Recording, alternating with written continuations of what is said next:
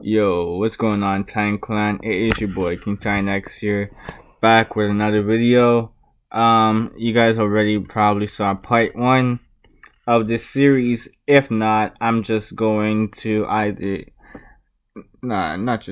basically, I'm going to put part 1 to this what if in the community tab. I'll leave it in the description below. And I'll try and do like one of those things you see on YouTube with that little thing at the top. It was showing a little slide, I guess. I don't know what I'm saying, but it's whatever. On to the video, but before that, let's get into the intro. The new intro. In the whipping, I'm whipping the solati. Chin the tone when I'm facing like Pilates. Why you frontin', you act like you somebody. Keep a trail in the ville, how I go by. I was stuck in the rut, I was nobody. I've been looking for something to go body. There's an art to the hustle like yo got it. Kick out a kick back and hit like a new shotty. In the whipping, I'm whipping the solati. Chin the tone when I'm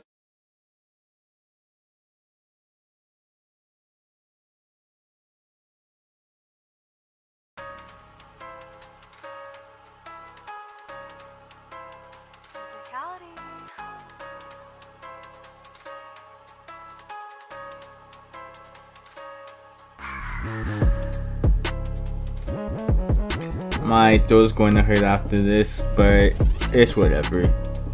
Y'all been waiting for like 2 days. Let's see. A mysterious new titan had appeared within Walled Rose. It was completely different from any other titan, with it having scales, spikes, and a tail? Most titans would tend to resemble humans, albeit in a more malformed way. It was also much larger than any other titan the people had ever seen. It even put the colossal titan to shame. For some reason, it also had this weird ability allowing them to shoot this giant beam of energy from their mouth, which was actually incredibly useful because of how it was able to wipe out all the rest of the titans in their area. Eren and Mikasa were the prime witnesses of this display of power. They were confused though. Why wasn't Titan attacking other titans? Was this some abnormal titan? Was this even really a titan or something else entirely, considering just how different it looked from the other titans they were used to seeing? They didn't have any time to focus on these questions for long though, because of the fact this Goliath of a titan suddenly collapsed right after launching that attack. Smoke started to emit from the titan, and a silhouette appeared to be coming out of the titan. Weird. Eren and Mikasa were lost for words once they saw who it was coming out of this titan's body. But was it really him? As the smoke dissipated, they made their way down to the titan's area in order to get a better look and confirm their suspicions. Sure enough, it was Eren removing himself from the nape of the titan's body. Eren looked Eren up and down before noticing that his leg regrew. That was honestly quite amazing. He didn't understand the whole reasoning behind it, but he was just glad Eren was alive, although he was unconscious. Mikasa felt his heartbeat and pulse. Good. He was just knocked out for now. She could deal with that. Mikasa ended up embracing Eren in a hug, which was rare for the girl as she wasn't one to show emotion like that, which made this moment extraordinary, honestly. You could say, well, she was human. That wasn't the point though. What mattered what mattered here were the consequences of Eren's actions. At the time though, while Eren was unconscious, he was pretty much floating around in his mindscape. He was remembering all the events leading up to his transformation into this huge titan. His leg getting bitten off, getting eaten alive. All of that he was reflecting on at the time. Stretching out his arms to find a way out of this hellhole that was the Titan's insides was meant to be a cry of desperation for Eren. To have a giant arm and legs shooting out of him wasn't necessarily something Eren was expecting, but he wasn't really complaining, as it gave him a form of escape. He ripped through that beast who tried to eat him, and he just remembered being full of rage seeing all those other titans, but they were ants to him now. He smiled, unknowingly chanting about killing everyone. He woke up though to find himself surrounded by several soldiers with their weapons aimed at him. He looked around to see his surroundings and was understandably quite confused. What was the meaning of this? He looked over to the captain, who was sweating bullets at this point. "Are you a titan or human?" The captain asked. Eren was left perplexed by this question. What did he mean by that question? Whether he was human or titan? What kind of ridiculous question was that? "I'm sorry, but I don't think I understand the question." Eren tried to explain. Don't play dumb with me. There were several witnesses back there who saw you come out of a titan, which therefore makes you a threat.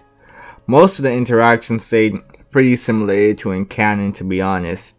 The main difference here was when Eren tried to rescue Mikasa and Armin from the cannonballs being fired at them. Eren was able to bite down on his thumb and trigger his transformation into his titan state, although it wasn't the complete form.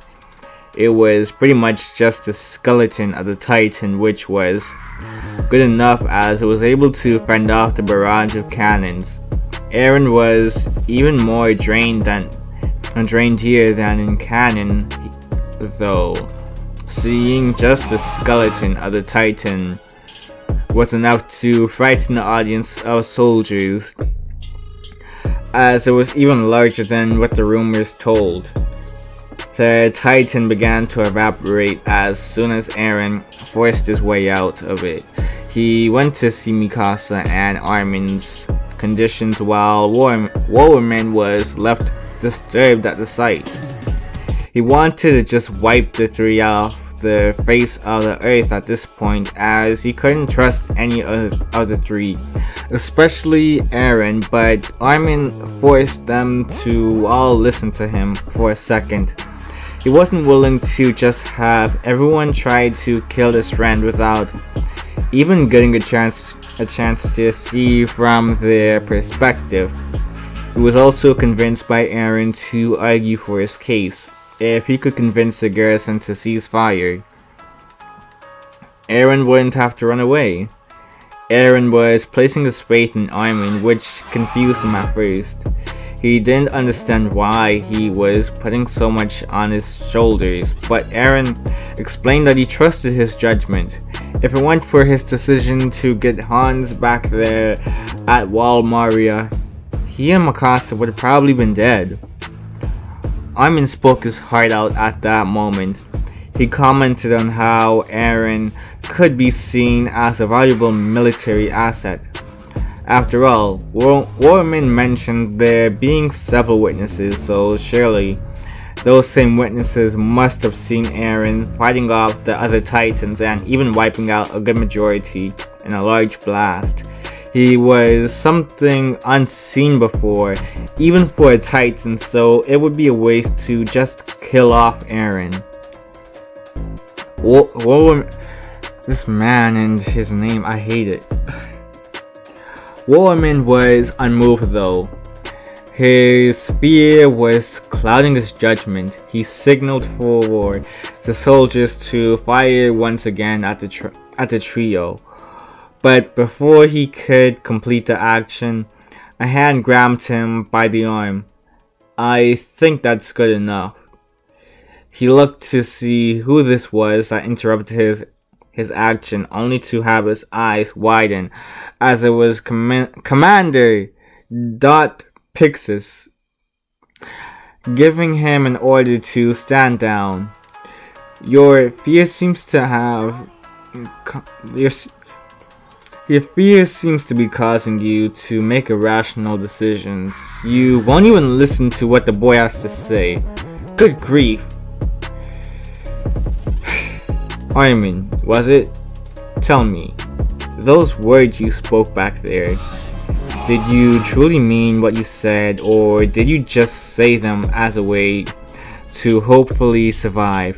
Pixis questioned. It was a mix of both. I truly do believe Eren can become an asset, and one of the ways he could do so would be through carrying that boulder in town and bringing it over to the gate in order to seal the breach. By doing this, we would be able to effectively stop the other Titans from making these advances. It may not seem that much at first, but I believe that this could be the start of a new era where we could change the tides of battle.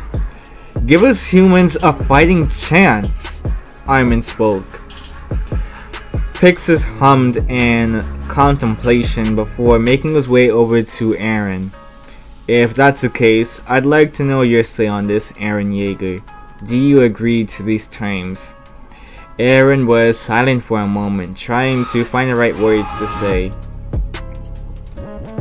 I can't promise you that I'll be in complete control of this transformation of minds in order to commit to such tasks yet. I don't quite understand the form either. There's a chance I may lose control. Well, allow me to rephrase the question then. Are you at least willing to attempt to accomplish such a task? Eren didn't hesitate to answer this question here. Of course, I'll try my absolute best for this mission and any others in the future. I'll put my life on the line if it means that we'll have a fighting chance, Eren cried out. Pixis smirked. I like your spike, kid. Let's go. Eren found himself following Pixis up the wall. Hearing this man's speech amazed the boy. The pure passion in his voice was able to draw the masses. He didn't think so many soldiers would be willing to stay after hearing about the conditions of their mission. It did seem like a long shot, but the older gent knew how to appeal to the military members' emotions. There were those who wanted to leave, but his words made them decide to stay. Pixis ordered for a couple of the soldiers to guard Eren during this mission. He wanted to make sure no Titans got close to him while he was in the process of lifting the boulder. Mikasa wanted to be part of this group to watch over Eren, but the boy refused her offer. Before the group left to find the shortest route with no Titans around, Eren stopped to look over at Armin. Oi, don't die on me now, Armin. Armin had been apologizing profusely to Eren for putting so much weight on his shoulders, despite Eren telling him that it was fine, that it was a far better situation than the one they were in before.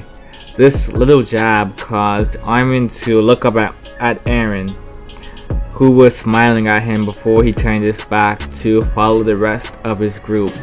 Armin realized he needed to man up now, considering where they were at now. They weren't little kids anymore. Same to you, Eren. Don't die on me, Armin hollered. Yeah, right. Once Eren's group made it to the boulder, Eren leaped off the wall and bit his thumb hard enough to make it bleed. As soon as he did this, a bolt of lightning struck the area, and Eren's place was now what looked like a dinosaur from the days of old. This monstrous beast that looked so different from other titans. It put even the colossal titans to shame in the fear factor. To know Eren was the one in control of this form left many in awe. This was no mere titan. This, you could say, was a king of titans. No. But yet, the king of kaiju, Godzilla. Everyone was there to witness his mighty roar and see him lift the boulder. There was something off though. He seemed a bit shorter though. Last time it was mentioned that Eren's titan form stood at around 70 meters, but it was only 65 meters here. Why'd he shrink? It didn't matter too much though, because he was still larger than even the colossal titan, several meters taller than the wall itself actually. Eren was struggling to stay in control here, although no one outside of himself knew this fact. He was exhausted from using this form and he couldn't maintain it for long. The form boosted his intelligence and regeneration capabilities, but the pure size of the Titan was what was causing him to be in intense concentration. He couldn't afford to screw up here, especially with so many counting on him. The intelligence he was given thanks to the unique Titan transformation was probably the only thing here keeping him from losing control and wreaking havoc. Each step he took felt like he was taking a test of the sorts, as if he was learning how to walk all over again. He was holding the boulder close to his chest here, since he didn't have the same sort of Titan build here. His arms simply weren't long enough to lift the boulder above his head. He was still effective in bringing the boulder over to plug up the breach. Eren ended up taking a knee right after though, out of exhaustion. He'd used the transformation 3 times already in a day without much rest at all. He saw a silhouette rushing towards him. That and the yellow signal flare, which was meant to signify that the mission was accomplished. Once he got a better look at the silhouette, he could make out the figure of Mikasa. But there was one problem. Two titans were also rushing towards him, probably thinking they could devour him like any other piece of prey. Well, he wasn't about to have that happen here. He forced himself to lift his gargantuan head and release the last of his energy in one massive attack. He would dub this the atomic breath. His spines began to glow that all too familiar blue. He roared one more time. One more mighty roar before releasing this devastating power of his. It was a bit different though due to his weakened state, and that difference being that when it was released, it was less of a blue beam of energy. Rather, it resembled blue flames with a layer of steam oozing off of it. Sort of like a bonfire. The strength of the blast hardly weakened though, as it was able to easily obliterate the titans that dared to try and approach him. It didn't just stop at those titans either.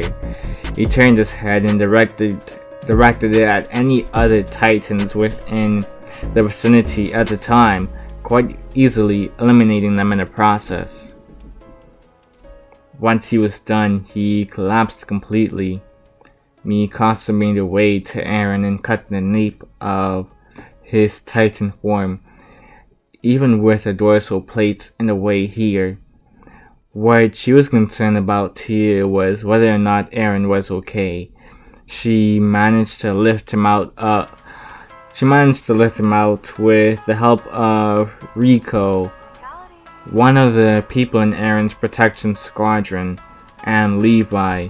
He was burning up and only semi-conscious. He could hear Mikasa screaming at him to wake up and run away from the light while Riko was crying. The reason why was because of the fact she now had something to believe in, but Eren unfortunately didn't know that at the time. Someone that caught his attention though was Levi. He remembered him from when they were, well, from when he tried to pull a fast one on him.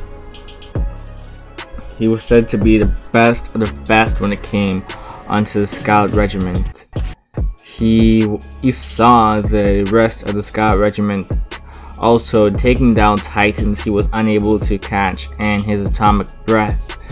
They evacuated Eren out of the area as he had served his purpose here, and he wasn't functional for battle any longer.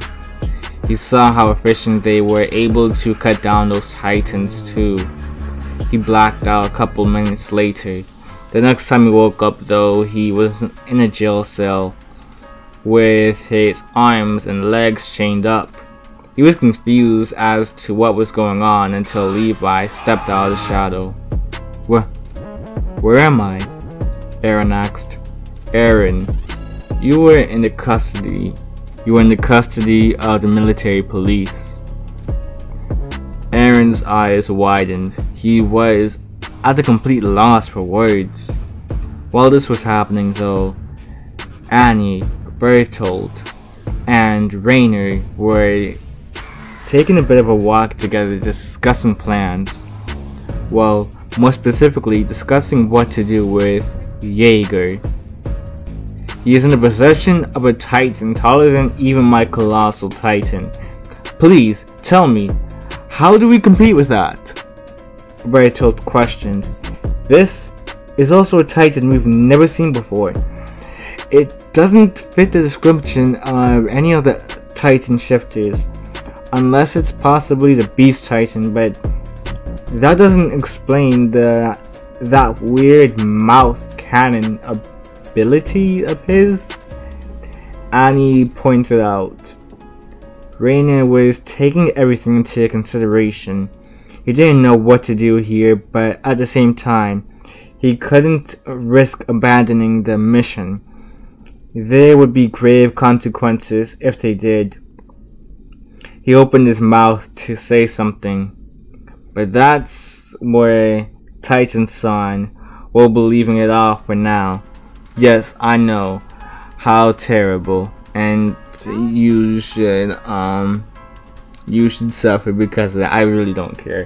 Also, I'm going to explain something real quick that I'm not sure if Izukage probably mentioned in his video, but when it comes down to Eren's Titan forms height, as you already know, like Godzilla is probably like around 300 meters tall.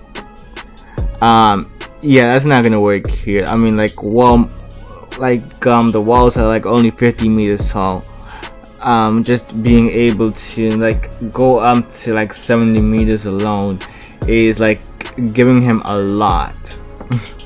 Like he's already way taller than the colossal titan, so yeah. And another thing as well though I should mention is when it comes on to like how it works here, basically when it comes on to how things work here, what happens is that, well, Eren won't be able to stay in that form for too long. This has already been said by Izukage, but I'm going to also like leave a picture up for you guys to see how things would look if we were to have actually kept Godzilla's height the same here for Eren being able to become Godzilla. And you guys can leave your comments down below mentioning how, like, yeah, you should have kept it at 300 meters just for Eren to like destroy everybody. Even though he's probably going to be able to do that here anyways. Yeah.